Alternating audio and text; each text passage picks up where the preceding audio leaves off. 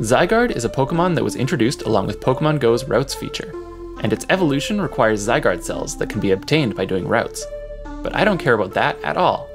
Instead, I have an insatiable desire for excellent throws, and the one encounter granted by Zygarde's introductory special research just won't do. I tracked down some more Zygardes to help me complete the Excellent Pokédex, and I bring you the result of my investigation. Welcome to the Excellent Pokédex.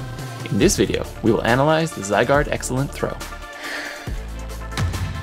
Here are all my successful release points, along with an approximate average release point that should be targeted.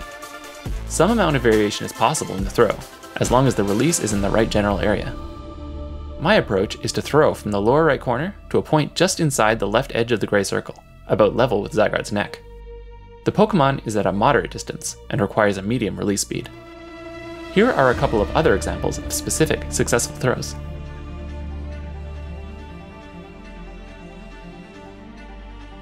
This graphic shows the maximum circle size for an excellent throw, where the catch circle is 30% of the diameter of the gray circle. Thanks for watching. To see the rest of the Excellent Pokédex, please hit like and subscribe. I'll see you next time.